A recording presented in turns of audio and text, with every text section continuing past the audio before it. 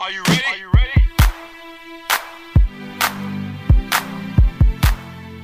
Hi my lovelies, welcome back to my channel. I hope you are all doing amazingly well.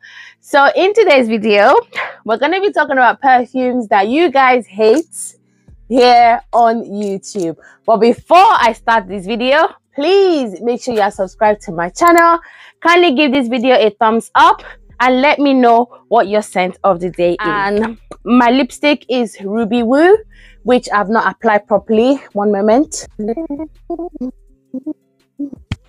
So I've got my laptop behind me over there because guys, I broke my iPad. Let me show you. I was cleaning up and I had my iPad set up somewhere, and tell me how the screen is smashed. I'm not happy at all. So I've got my laptop because then I can see everything nice and clear. So I asked this question a while ago in my community tab for you guys to share with me what perfumes you cannot stand, and I told you guys to be honest because it's a safe space. I also went over on Instagram, I asked the same questions and I got all my answers in my laptop at the back there, so I'm going to keep on checking. So the first one the most popular one that everyone honestly said they hated was Chanel No. 5. Now, this comes as no surprise to me because I also don't like Chanel No. 5.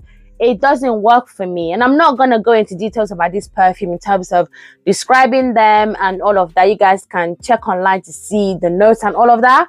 But, yeah, Chanel No. 5 smells very ancient to me. It smells very dated. It smells very old. I wouldn't even get it from my mom. I wouldn't get it from my mom would not like Chanel No. 5.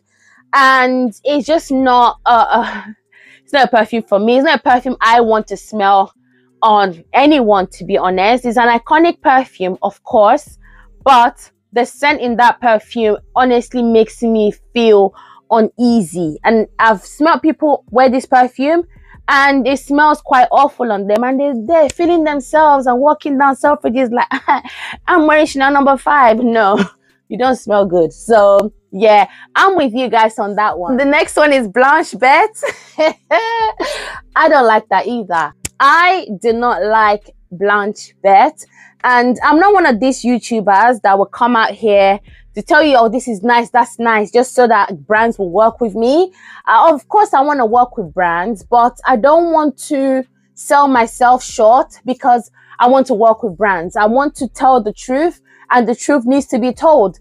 Blanche Bête is not a perfume to blind buy. Please go and smell that perfume first. Don't listen to people. Please, we all have different noses, different tastes, and I feel like Blanche Bête wasn't even milky, lactonic like everyone was saying. Yes, it's milky, but I got this super strong tuberose and super strong coconut together.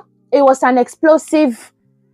It was explosive in not the best way possible. But I'm with you guys. Blanche Bête is absolutely not blind buy safe. It's not as incredible as a lot of people on here have said it is, and this is the reason why I would always advise you guys to please go and smell the perfume first. If you can get a sample, get a sample of it. Don't just take people's words for it, because some people are getting paid to say these perfumes are amazing, and some people do think it's amazing genuinely. But regardless of the reasons, go and smell the perfume first. See if it's your cup of tea.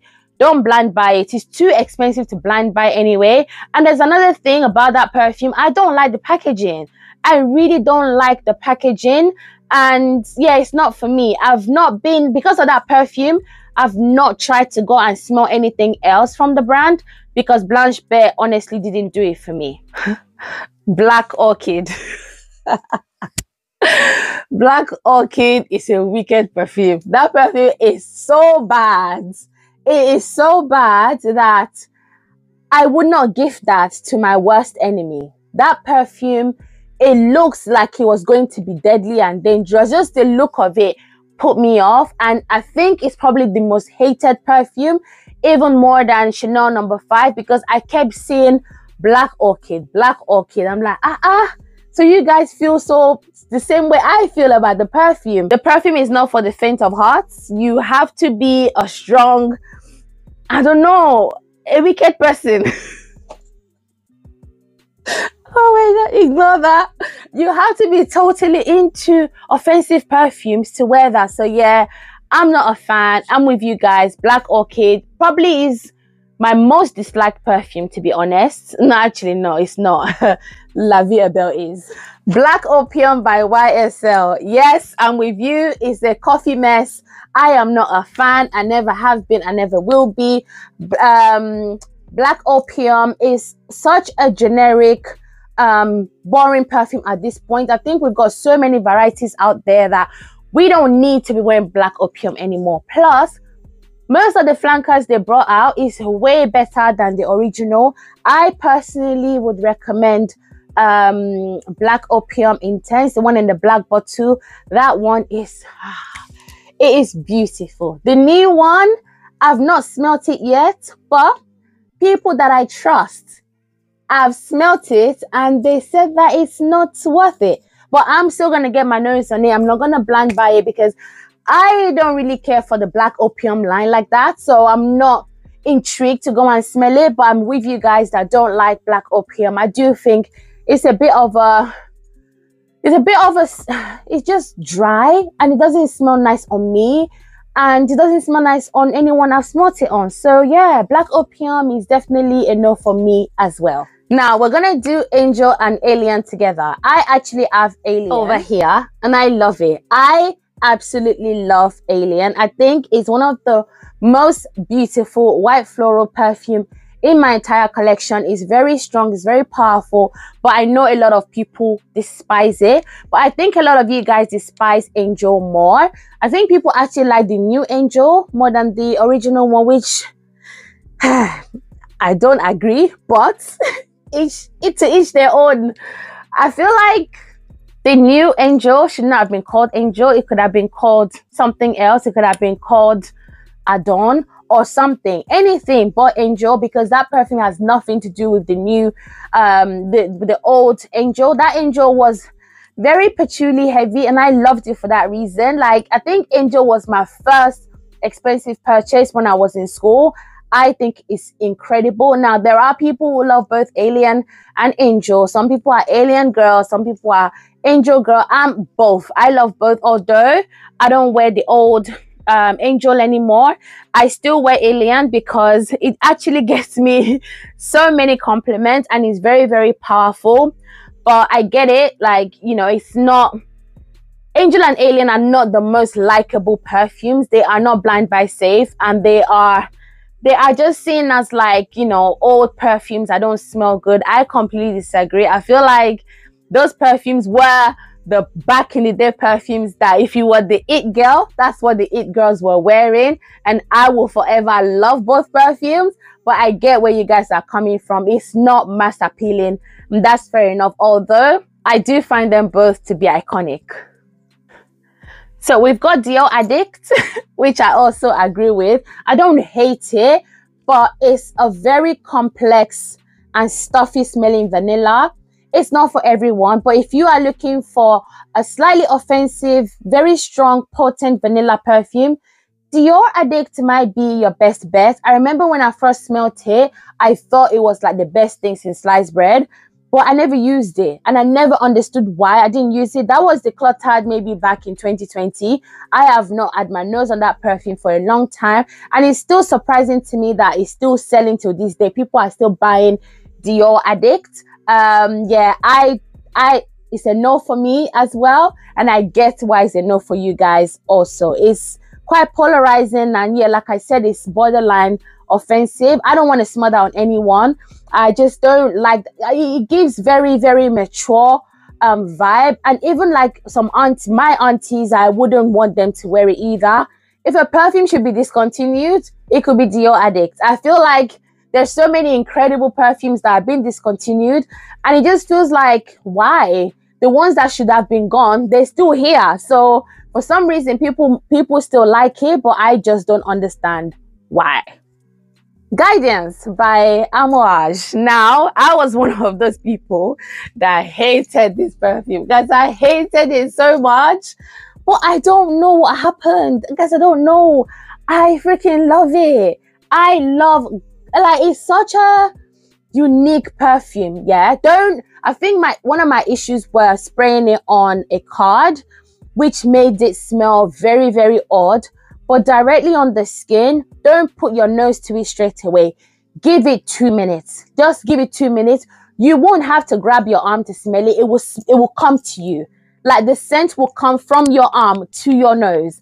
The perfume is divine. I will be getting it, just not yet, because I am on a no buy for a while. I feel like I want to use up a few perfumes before I add new ones to my collection. I don't really have space in my perfume cabinet, and I've got like 1, 2, 3, like 4 sections going down this way, and each section has roughly about maybe like 40 perfumes in them, and I just feel like I need to use up some perfumes before introducing new perfumes to my collection. So I will be getting Guidance, just not yet. Donna Born in Roma is highly hated, and I don't know why. This is one of the most popular perfume, literally from like 2020 and even to this day. People love this. This is the ultimate fruity floral perfume.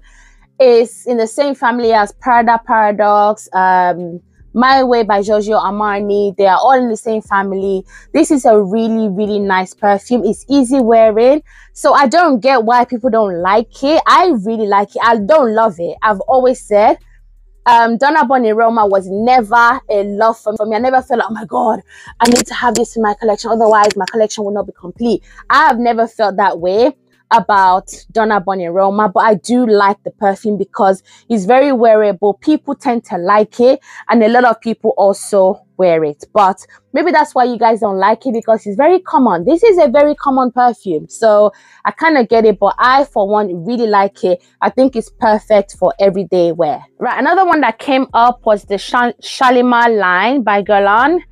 No one seems to like it, and I'm with you guys. I didn't like any of the Shalimars until the Tonka one came out. As you guys can see, I've barely used it because I feel like Tonka Bean can get too much for me. Sometimes it gives me a headache, and this is solely a Tonka ambery smelling perfume. It's very lovely. It's a limited edition, so I don't think you can find it anymore, but this is the only Shalimar that I could actually get with. I think it is divine. I would never get rid of it because I know that one day I'm going to wear it more.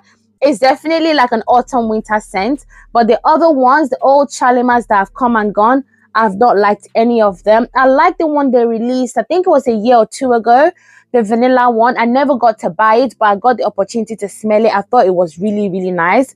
But I feel like the Tonka one is actually incredible. They've done a really good job here. But yeah, apart from this one, I don't think I'd get any more of the Shalimars if they come out. There was an iris one that came out late last year. That was really, really nice. I think it's still available at Harrods, but don't quote me. Check it out if you can, to see if you can buy it. I don't know if you can sample it first, because last time I went out, I wasn't able to sample it, but I smelt it once before and I thought that it was really lovely, but it didn't move me to want to buy.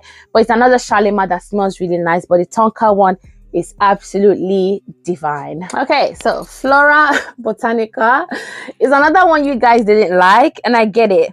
This is meant to have some cannabis. It's a floral scent. It's a green floral with some cannabis. I don't get that in this perfume. It just smells like a super floral perfume with a lot of greenness. I get why it's not loved, because this is not a mass appealing likable perfume.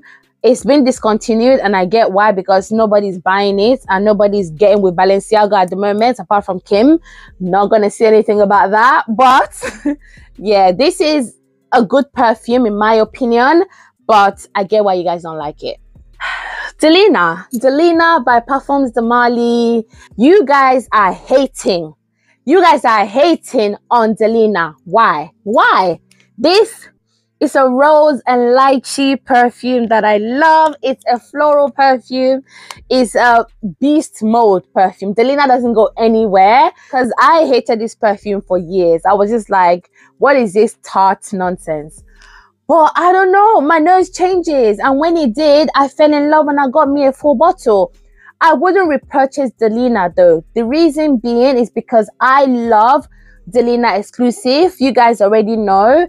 I literally have to stop myself from talking about Delina exclusive in every video. But I wouldn't repurchase this, but I will always buy Delina exclusive. So I get why you guys don't like it, but for me, it's definitely one of the best rose perfumes out there. So that is Delina by Parfums de Mali. Sugared Patchouli 64 by Kayali was one of the most hated perfumes. And guys, I'm offended.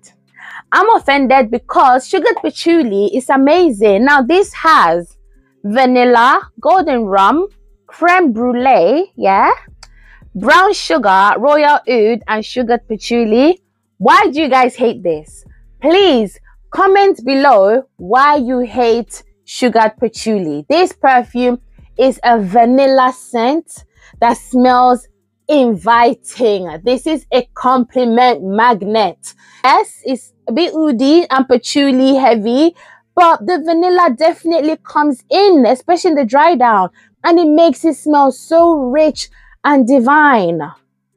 Please start liking this, guys, because I love it. I think it's one of the best ones from Kayali. It's so complex. It smells incredible. It just is like vanilla with some booziness, some greenness. It's woody. It's powerful. It's amazing. And I love it. So I'm disagreeing with you guys. This is a love for me. So I get it with Scherzo. I get why you guys don't like this one. And this is a rose forward perfume with some sweetness.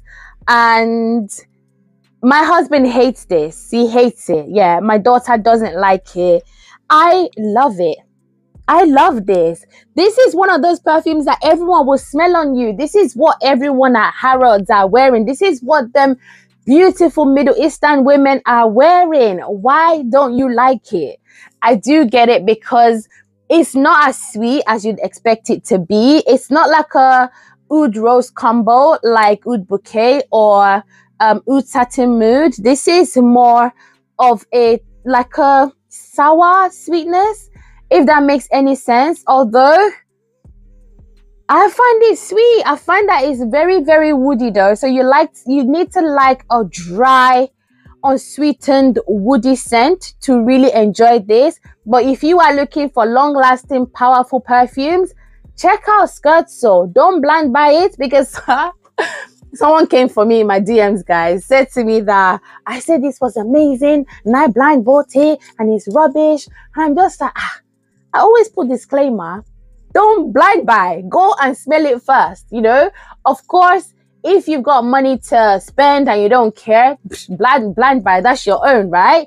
But this person came for me and I was like, sorry, I thought it was lovely. It doesn't mean that you would think the same thing. You know, she was like, this is the first time you're going to stare me wrong. It's like, stare you wrong. I shouldn't be staring you at all. You should have a mind of your own and decide what works for you and what doesn't. Because I always say there are certain perfumes that, yeah, they might be blind buy safe because they are mass appealing. But with Mugler Scherzo, I've always said, go and smell it first, please, before you buy. So to that person that came for me, I don't really care. Like, the way they came was the issue. Not them telling me they didn't like something I recommended. Is the energy. Don't come with that vibe or that energy, because I have those kind of vibes and energy in abundance. It's there. I can give it right back to you. But anyway, I've gone off on a tangent. Scherzo is amazing in my opinion, but not blind buy safe. Okay? So we've got two more perfumes, and the second to the last is BabyCat by YSL. I can't even tell you guys anything because I love this. I love this. I think you guys are haters. Yes, you're hating on BabyCat. What is wrong with it? Yes, it's a little bit strong in the opening, a bit tobacco-y and super smoky to my nose, but you've got to wait for it. You got to relax and just be like, you know, let me let it do its thing before I judge it. It's definitely one that you gotta be careful with the opening. Don't overspray. It's very smoky, but I love smoky perfumes. It's nowhere near as smoky or as powerful as Une Nuit. Now that perfume is is not for everybody, but I feel like in the dry down, a lot of people can get with BabyCat. It's sadly really hard to find, which is just beyond me, because the brand clearly knows people love it. So why can people not find it? It's very weird. But if you hate BabyCat, you can get the Audacity by Penhaligon. Now this is literally very similar to BabyCat, but this is sweeter and less smoky and more likable. So all the Audacity is available in a lot of places. I will link it below. Don't worry about searching this everywhere. Just get this one instead. I think this is more likable, and to be honest, I prefer this to BabyCat. And last but not least, you guys absolutely detest BR540. This came up the most on Instagram and on YouTube. Everyone seems to hate BR540, and their reasons, actually, I don't think it's a good enough reason to hate this. This is a very, very iconic perfume. This is probably more iconic than Angel by Mugler, because this has been duped a million times over. Yes, that's a slight exaggeration, but a lot of known brands, unknown brands, dupe houses, literally everyone has duped this perfume. But why are they duping it? Because it's in high demand. Everybody loves BR540. So I think what people dislike is the fact that it became very mainstream. It became very common, and everybody was smelling like BR540. But I will not repurchase it, guys. I will not, because it's very popular. I don't want to wear it out because I'm afraid that someone is going to smell like me.